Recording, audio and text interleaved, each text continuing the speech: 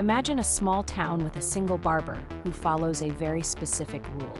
He shaves every man in town who does not shave himself, and only those men. Now here's the puzzling question.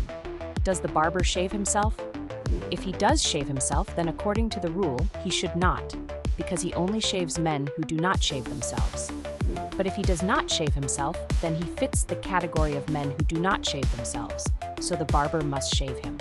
This creates a logical contradiction. The barber cannot shave himself, and he cannot not shave himself. This paradox was introduced by philosopher Bertrand Russell in 1918 and is known as the Barber paradox.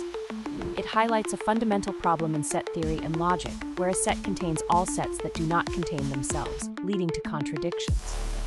The paradox reveals how naive or self-referential definitions can break the foundations of logic and mathematics. Beyond being a clever riddle, the Barber paradox teaches us about the limits of self-reference and the importance of careful definitions in philosophy and mathematics.